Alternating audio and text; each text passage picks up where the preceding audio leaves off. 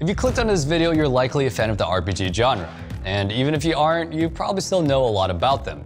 In fact, you probably already know about the granddaddy of all modern role-playing games, Dungeons & Dragons. Challenge your imagination to come alive and to battle with the creatures of Dungeons & Dragons. That's because in recent years, the RPG has been killing it in pretty much every way possible. Games like Witcher 3 have sold like crazy, while games like Disco Elysium have become incredible critical darlings. Subgenres haven't just bloomed, but flirted and cross-pollinated so much that it feels like nearly every game has RPG elements in them, and every RPG has elements from other games. Got my comeuppance now. Less moaning, more details. What happened, and how can I help? And remember, I don't work for free.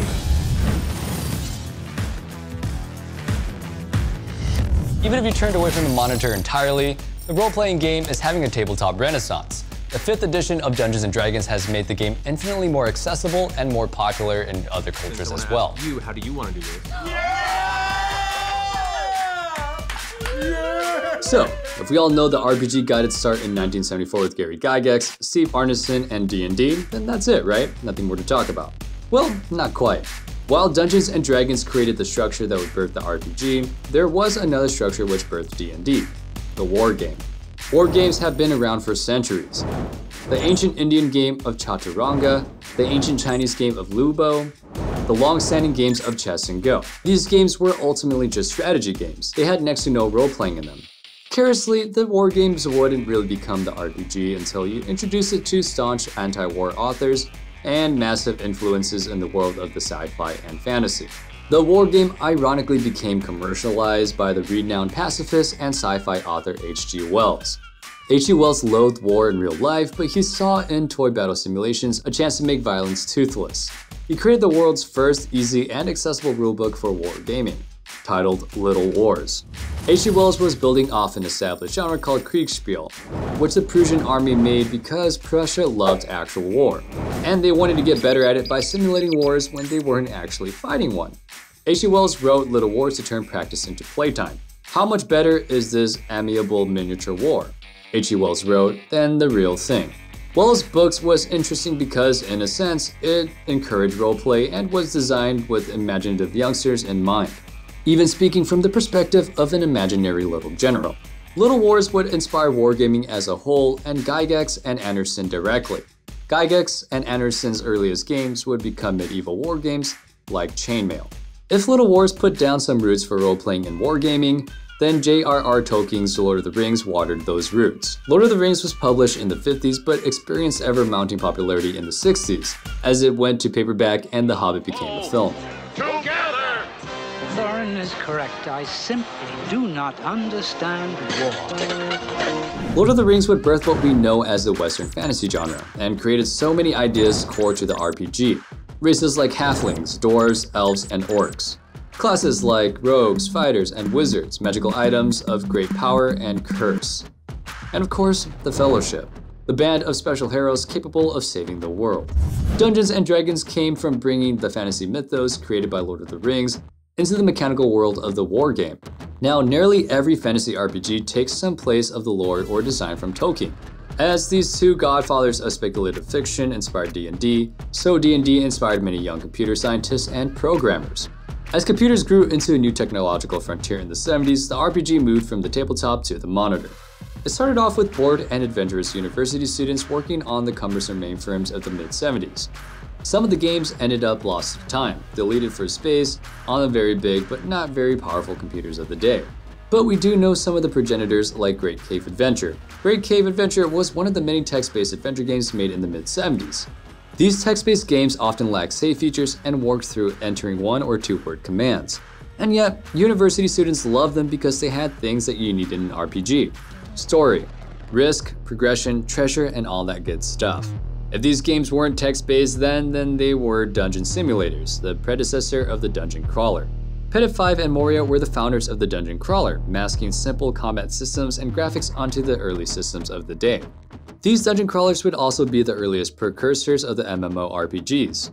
Well, depending on how you define massively, part of the massively multiplayer online.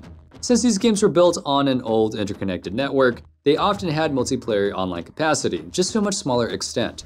There was a proto-MMO genre called MUD, or multi-user dungeon, where multiple users could join a dungeon crawl. These games arrived as early as the late 70s with titles such as Zork and, well, Mud, the game that the genre was named after.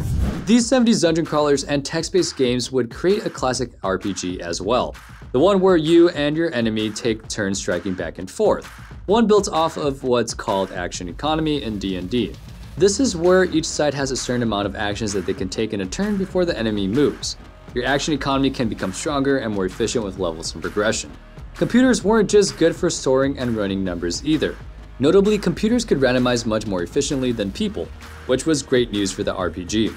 The random encounter had been a feature of tabletop RPGs, but the computer could randomize more quickly and smoothly than the human, which allowed for great games like Rogue. Rogue was a 1980 computer game which was made in ASCII, which are those big blocks of text symbols made to resemble other things. Rogue's graphics left a lot up to the imagination, but it honed the random encounter into an exciting, deadly, constantly randomizing dungeon where one's death could reset everything. And so, the roguelike was born. The visuals of the RPG would begin to come to life a year later with Richard Garriott's own Akalabeth, World of Doom. A teenager at the time, Garriott coded a game himself and made it entirely in first person, using wireframes. This was a big feat at the time because it did something tabletop D&D couldn't do. It lets you see through the eyes of your own adventurer. Akalabeth would turn into an even more influential series called Ultima. Ultima would help pioneer the tiled overworld map, along with games like Adventure. Garriott would also make innovation core to the Ultimate series, which we'll be talking about later on into this video. In 1984, those open maps would blossom into what considered as the first true open world experience and sandbox RPG, Elite. Elite saw the RPG returning to its sci-fi origins, allowing the player to explore the final frontier as a lightly armed trading ship. The subgenre would further solidify with games like Wasteland, which would turn into Fallout. Oh, it's you again. Are you gonna get me out? Hello? Anybody home?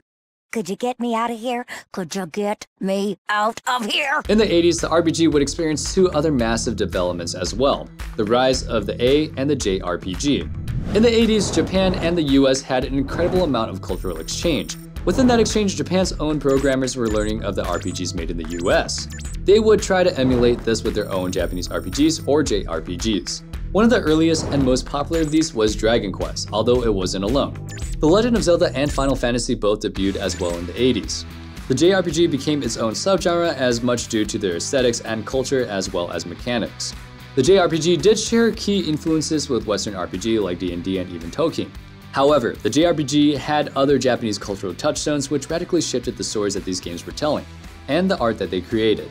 Both Final Fantasy and Dragon Quest would employ manga artists to create their art. Dragon Quest was even worked in close concert with the Shonen Jump and employed the artists behind Dragon Ball. This lent these games to a unique feel, a more distinct one from the world of the elves and the orcs. I mean, look at this. You're just not gonna find dancing cat chefs in Western RPG.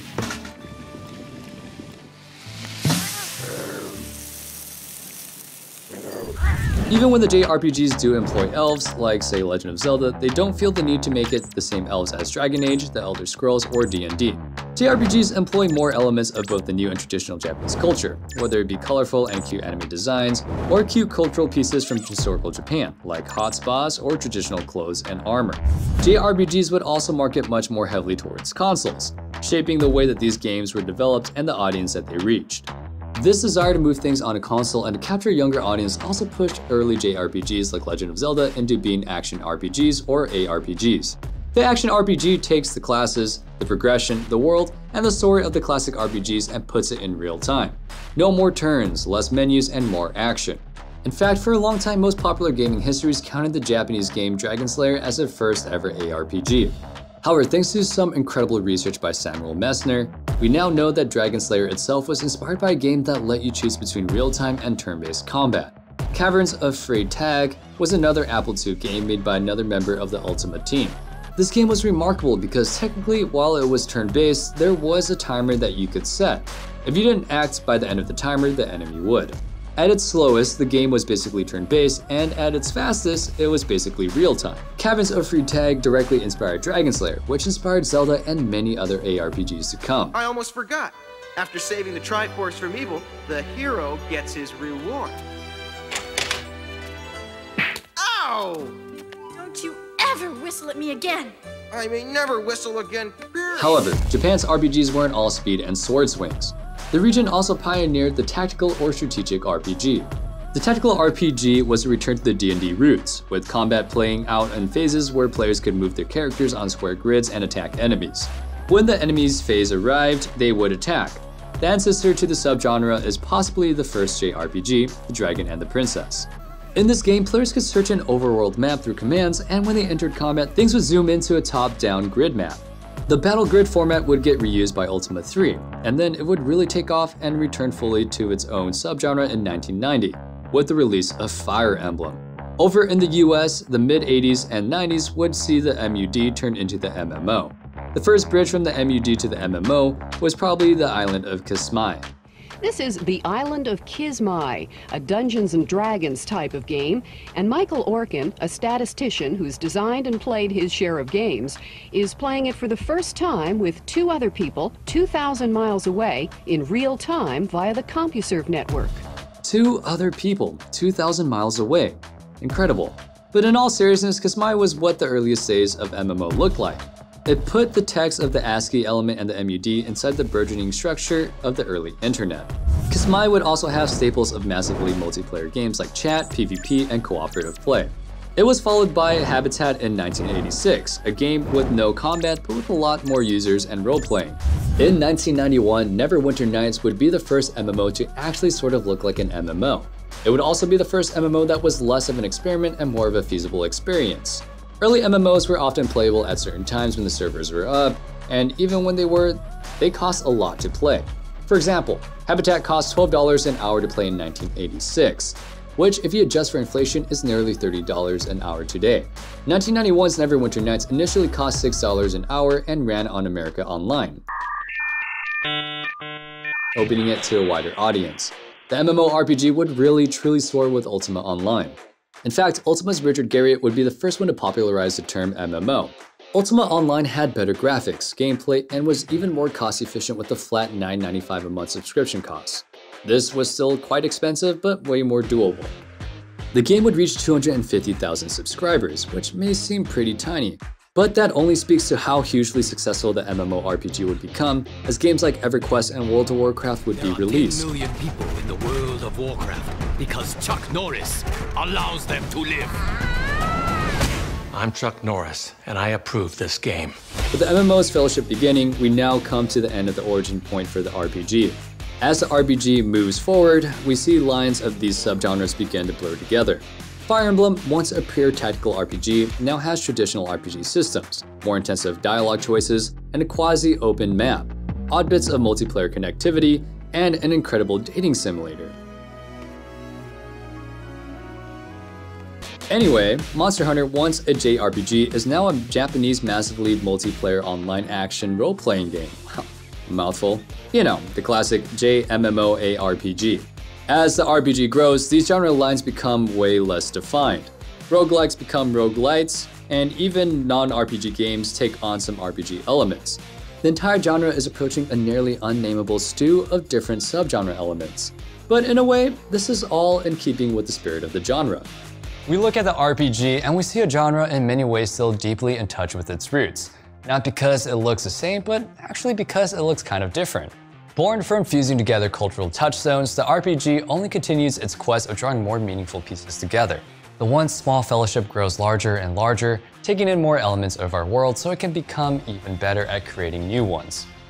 Thank you all so much for watching this video. If you want to see more of me, you can follow me on my Instagram and unfortunately TikTok at Nathan_ING. With all that being said, hope I see you in the next one. Stay safe, stay healthy, and have a wonderful day. Peace.